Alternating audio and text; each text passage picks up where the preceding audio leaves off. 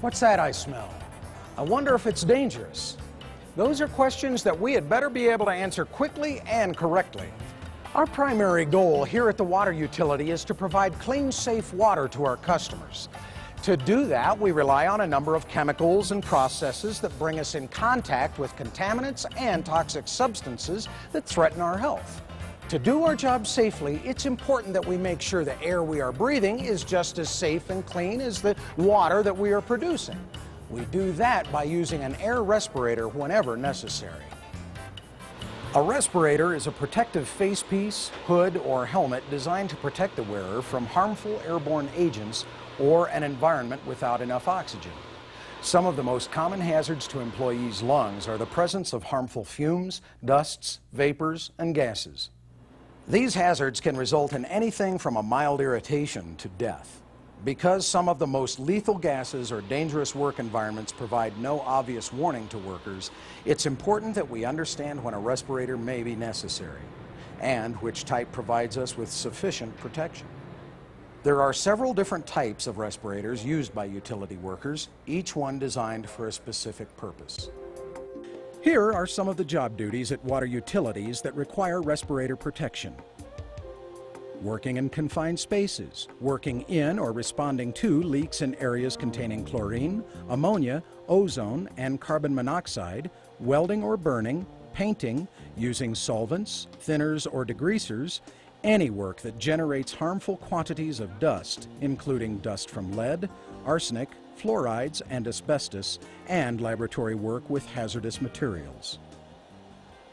With proper training and by referring to the Material Safety Data Sheet, or MSDS, we can determine what type of respirator should be matched up with each job duty. Of course, you'll have to have an understanding as to what the various respirators are, so let's start with the air purifying respirators. These respirators remove air contaminants by filtering, absorbing, adsorbing, or by chemical reaction with the contaminants as they pass through the respirator or cartridge as we breathe.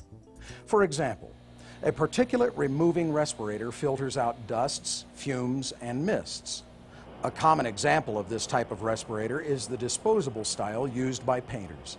Held in place by straps, the mask traps respiratory hazards on the outside of the filter.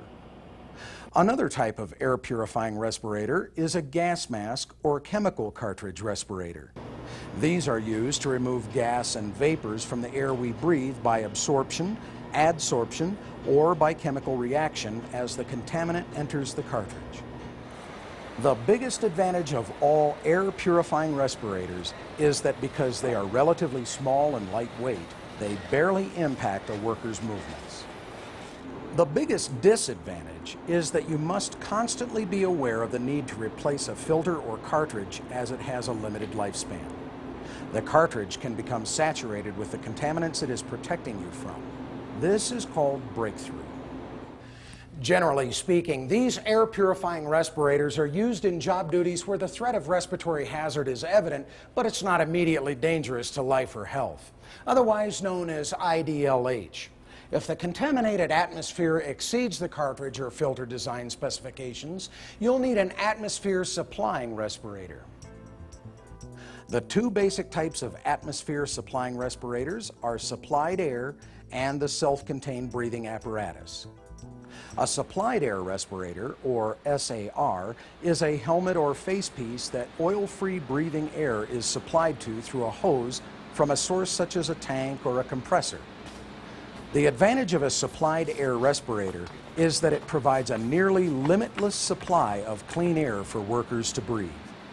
However, on the downside, because of the hose, mobility is restricted to the length of that hose.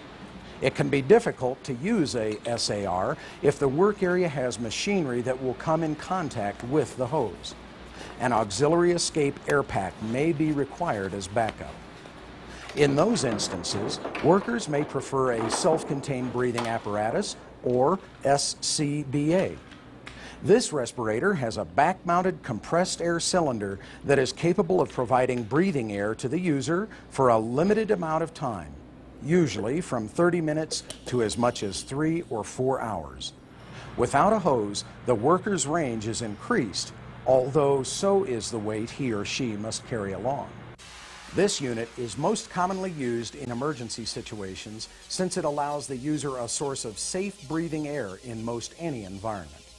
The size of the tank does restrict movement in tight spaces. SCBAs are equipped with a pressure gauge or timer with an audible alarm, so the worker has a warning when the respirator is nearing the end of its service life. That's a brief rundown of the various types of respirators. Now, how can you be sure that the one you're using is safe and designed properly? Well, by law, it must be certified by the National Institute of Occupational Safety and Health. If it is, you'll find that the NIOSH symbol is on the respirator or packaging. Now, let's turn our attention to making sure that we use the respirator properly. It doesn't do us any good to have the right equipment if we use it the wrong way. The most important step in using a respirator is making sure it fits well. No single respirator will fit everyone. The respirator must be adjusted so that it creates a tight seal between the facepiece and the face of the wearer.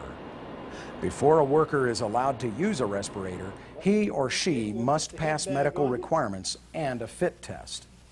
This includes subjecting the worker to a harmless odor or irritant to see if it is detected inside the mask. This is called a qualitative test. The fit test also includes a quantitative analysis of the changes in air quality inside the mask as the test subject performs exercises that could cause leakage into the facepiece.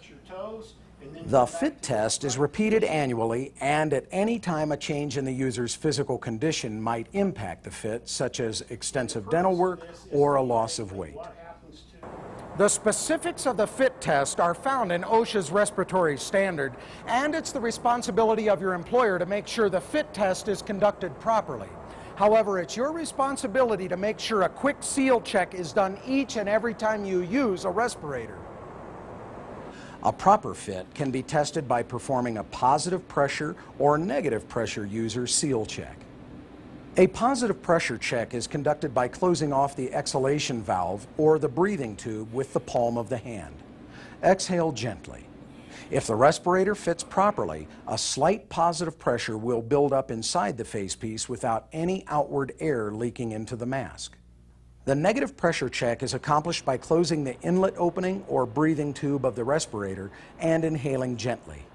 If the facepiece collapses slightly and no air from outside the mask enters, then you can assume it's working properly.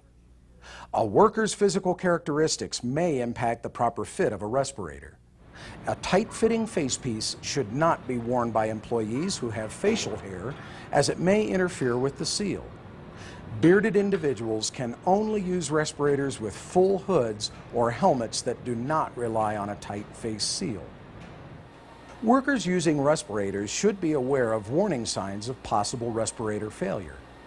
With particulate air purifying respirators, when breathing difficulty is noticeable due to partial clogging, the filter must be replaced.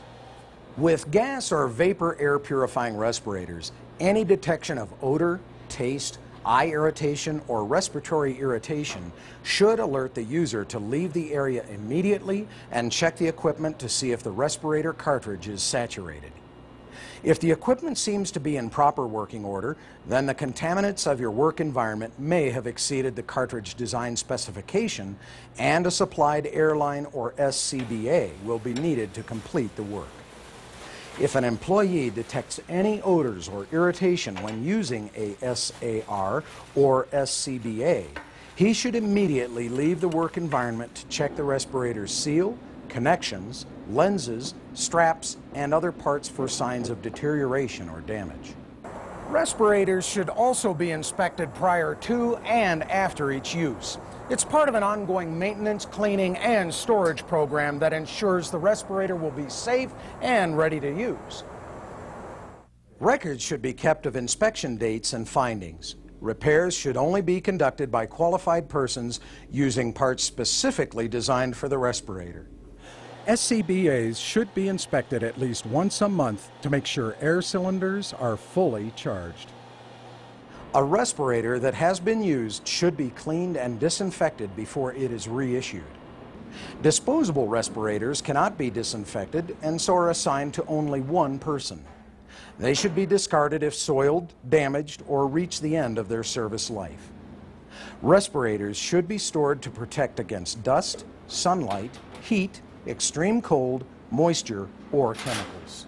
It's a good idea to place them in individual storage areas. If respirators are placed in bags, make sure they are dry, because if they're damp after use or cleaning, a sealed bag may encourage microbial growth. Store respirators so that face pieces and exhalation valves will rest in a normal position to prevent rubber or plastic parts from reforming into an abnormal shape. Don't hang respirators on a peg, because the straps will lose their elasticity over time. Emergency respirators should be kept accessible to work areas and stored in compartments that are clearly marked for use during emergencies. So now you know about the various types of respirators and how to make sure they fit and are ready to use. What else do you need to know? Everything you can find out about the work environment you plan on using the respirator in. Always keep in mind, respirators have their limitations and are not a substitute for effective engineering controls. When possible, exhaust the contaminant from the work area or substitute a highly toxic chemical with a less toxic chemical and use ventilation. Take the time to carefully assess your work environment. Determine the permissible exposure limit, or PEL, the threshold limit value, or TLV, and the short-term exposure limit, or STEL, of the chemicals and materials that you are working with. An MSDS will advise you of the average amount of a substance in the air you can be exposed to in an 8-hour work shift without suffering adverse health effects. The sheet will also advise you as to the type of respirator and appropriate cartridge for the chemical hazard. Changes in operating procedures, temperature, air movement, humidity, and work practices may influence the concentration of a substance in a work area. Periodic monitoring is needed to determine the air contaminant concentration. A work area should also be tested for proper oxygen levels. The air we breathe contains approximately 21% oxygen. When the oxygen level drops below 19%, a person experiences fatigue, poor coordination, and difficulty in breathing. Lower oxygen levels result in nausea, unconsciousness, and death. In cases where the work area is classified as immediately dangerous to life or health, it's required that an employee be located outside the dangerous environment and that visual or voice communication is maintained at all times to summon emergency rescue personnel if necessary.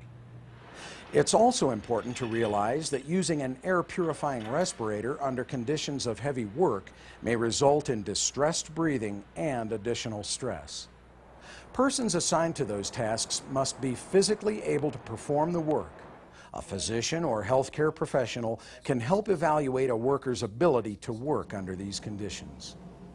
It's a lot to remember, but don't worry. All of the information covered in this video is part of a utilities respirator program. Your employer is required to implement and maintain a written respiratory protection program to help you understand how you can work safely. The program includes written worksite specific procedures, hazard assessment, selection of respirators, fit testing, training, inspection, cleaning, maintenance, and storage, medical evaluations, work area surveillance, air quality standards, and program evaluations. Training of employees must be comprehensive, understandable, and recur at least once a year.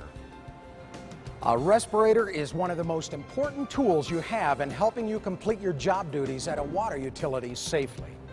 As with any other tool, training and experience will help you develop the skills necessary to use this tool properly. Take the time and effort to do it right. Know what the hazards are and know what you need to do, and be certain that you're protecting yourself from them. Get a big whiff of respiratory safety. You'll be better off for it.